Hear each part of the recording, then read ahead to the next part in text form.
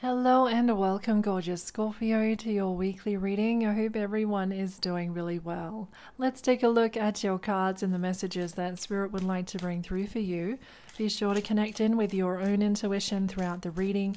This is how Spirit speaks directly to you. Remain positive. Perhaps there's a situation at the moment or coming up this week where it's going to be easy to slip into negativity or negative thoughts. So it's so important to remain positive and to check in with your thinking in a conscious way.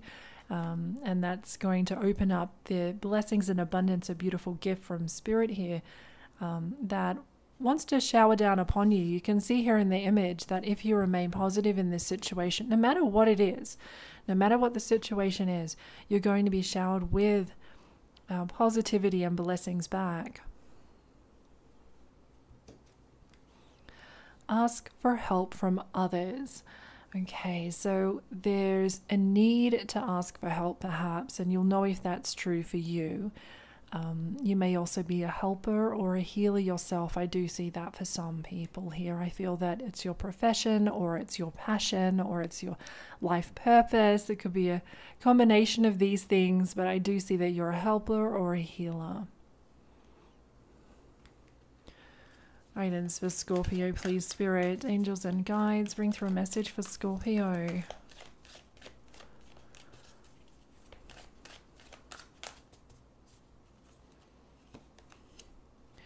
Respect. You value everyone's unique perspective on the path to love.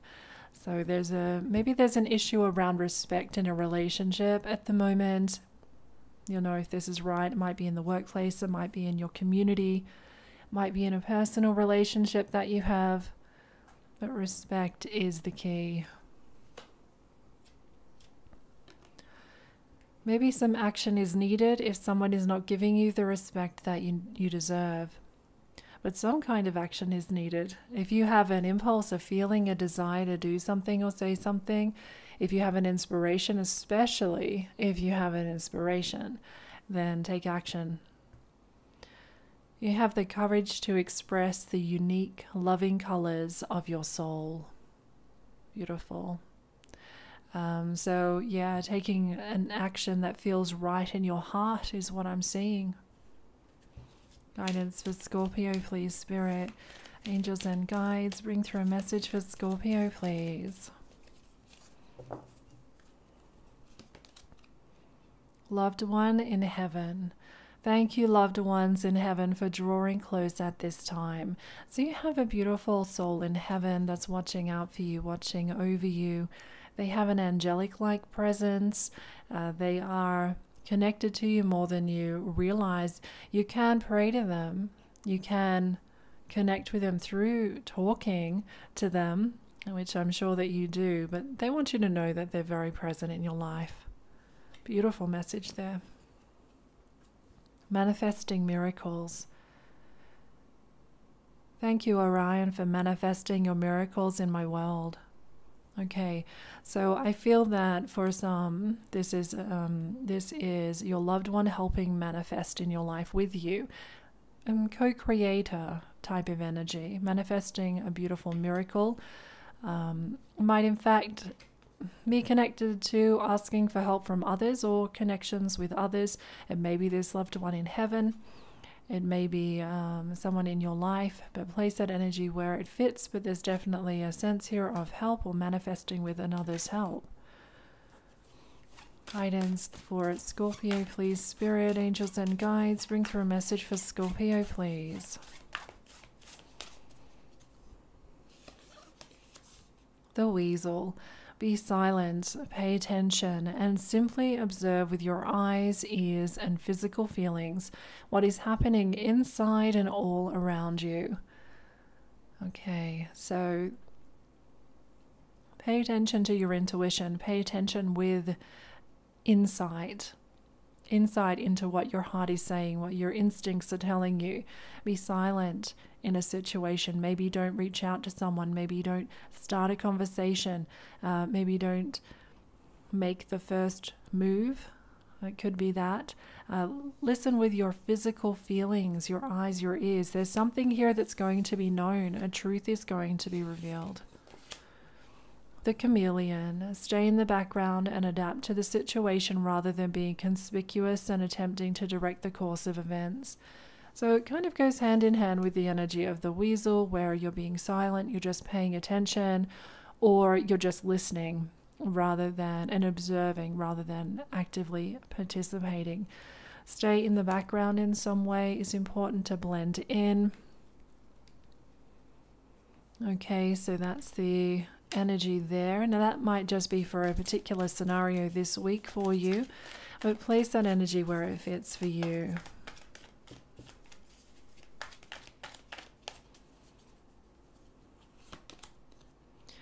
The Five of Cups. The Five of Cups means that there is sadness, disappointment, there's a loss. You can see in this image that there's a loss here. You may have lost someone recently, or maybe not even recently, but they're coming through here. A loved one in heaven is coming through with these two cards. You're moving on, or you will move on in a powerful way for you, in a healing way for you. If this is a disappointment that you've had recently, or that's coming in soon for you, don't be disheartened. Just get back in the flow of things and you'll start to see things uplift. Maybe focus on others rather than yourself at the moment. The Nine of Swords. You may be anxious about something. There might be worry. There might be something looming that you can sense, or you can see, or you know there's something looming over you, whether that's to do with, you know, a gathering. I do see for some this is a meeting of some kind, a gathering, a meeting. Try not to let it bother you too much mentally, okay? Don't let it keep you up at night. Your spirit's got this. Spirit has got this. You have your loved ones in heaven helping you, and there may be a miracle here. There may be a drastic, positive turnaround that happens. I'm seeing that. I'm seeing that. The Two of Cups.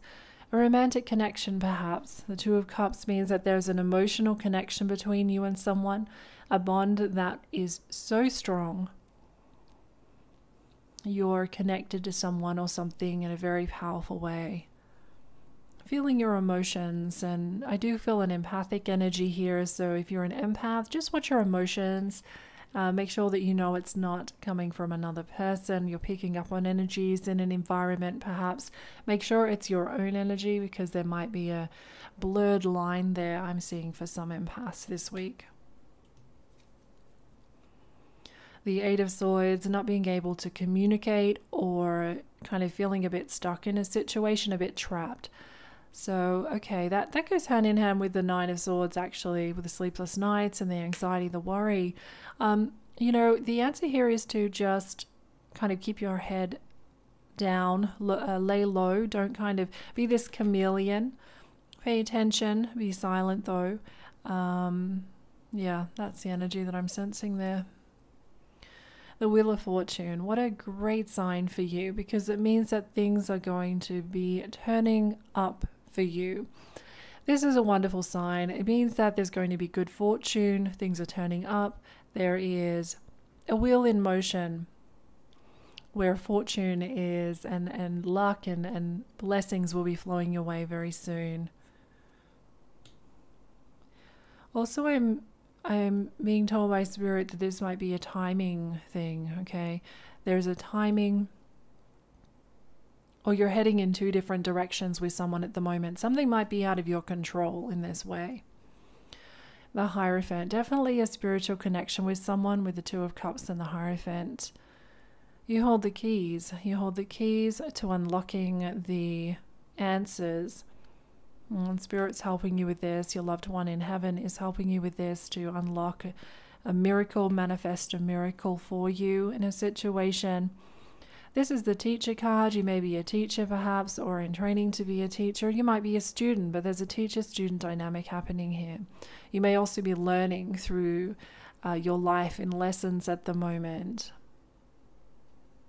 Let's take a look at the pendulum. If you have a question you'd like to ask Spirit through the pendulum, you're quite welcome to think of that question now.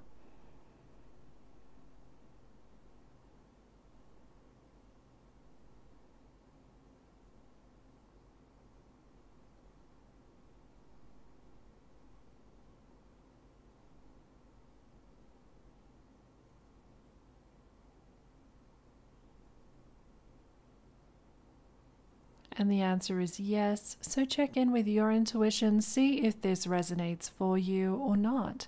You can trust your instincts with this. It's been wonderful to read for you today. I hope Spirit has come through clearly for you. Take care, stay blessed, and I'll talk to you again soon. Bye for now.